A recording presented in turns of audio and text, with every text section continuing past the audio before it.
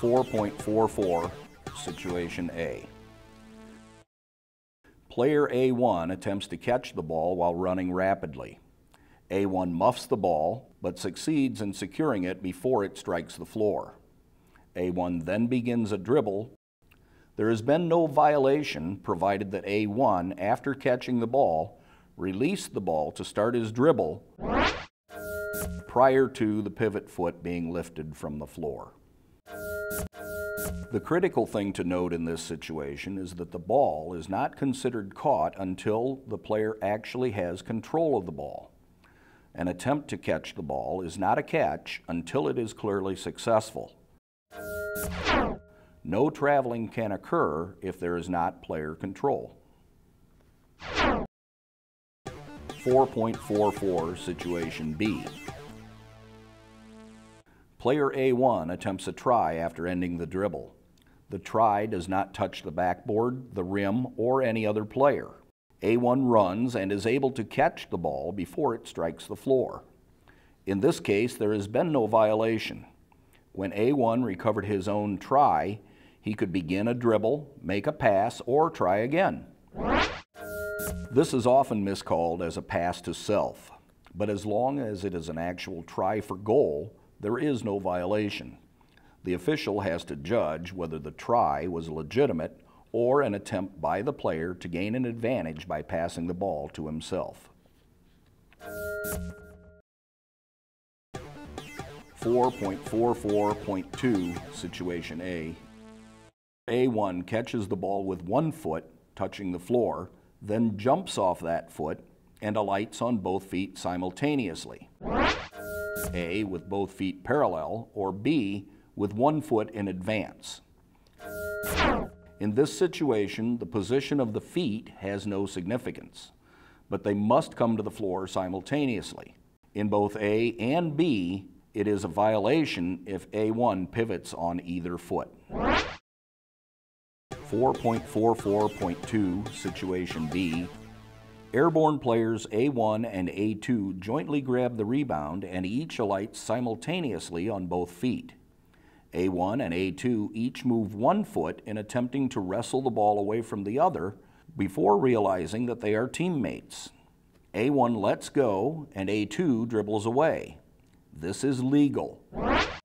There has been no violation as neither A1 nor A2 moved their pivot foot while they were in joint control of the ball.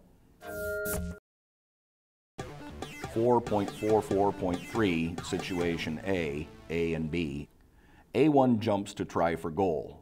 B1 also jumps and A slaps the ball out of A1's hands, or B touches the ball but does not prevent A1 from releasing it.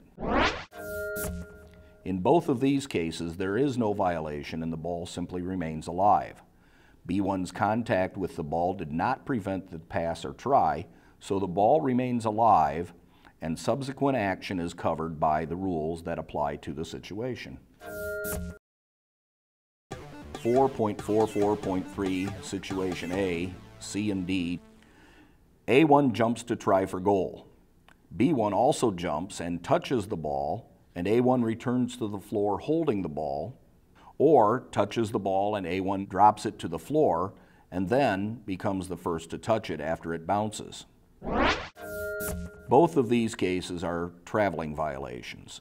In the first case, A1 is called for traveling for returning to the floor while holding the ball, and in the second case, A1 is called for traveling for lifting the pivot foot before starting a dribble. Remember, since B1's contact with the ball did not prevent the pass or try, the ball remains alive and subsequent action is covered by the rules that apply to the situation. 4.44.3, Situation B. A1 jumps off both feet in an attempt to try for goal, but realizing that the shot may be blocked, he drops the ball to the floor and dribbles. This is illegal. A1 has traveled, as one foot must be considered the pivot and must be on the floor when the ball is released to start the dribble.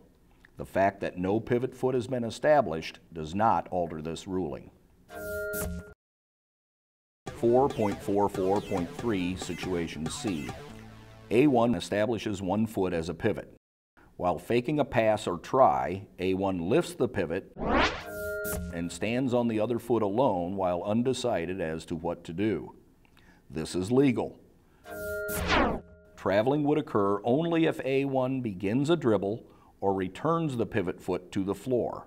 While in this position, A1 may pass, try for goal, or call a timeout. 4.44.3 Situation D. A1 throws the ball over the head of B1 and then takes several steps before catching the ball before it touches the floor. This is illegal since the ball did not touch the floor before it was caught. It is the same as lifting the pivot foot before starting a dribble. 4.44.5 Situation A. Player A1 falls to the floor, A, while holding the ball, or B, after being airborne to catch a pass or control a rebound. In both cases, this is a traveling violation. By definition, falling to the floor while holding the ball is traveling. 4.44.5 Situation B. A1 dives for a loose ball and slides after gaining control. A1 is in a position either on his back or his stomach. This is legal. The player may pass, shoot, start a dribble, or call a timeout. The direction of the slide by itself does not constitute an advantage. Simply sliding toward a player's own basket is not enough to create an advantage. The advantage is determined by what the player does while sliding. Once A1 has the ball and is no longer sliding, he may not roll over. If he's flat on his back, he may sit up without violating, but any attempt to get up is traveling unless A1 is dribbling. It is also traveling if A1 puts the ball on the floor, lets go of it, rises, and then is first to touch the ball. 4.44.5 Situation C. Player A1 is dribbling when he A, drops to a position with a knee on the floor and then ends the dribble, or B, drops one knee to the floor and then stands again while continuing the dribble. In both situations, these actions are legal while dribbling. However, if A1 touches a knee to the floor while holding the ball, it would be traveling as A1 has touched the floor with something other than a hand or foot.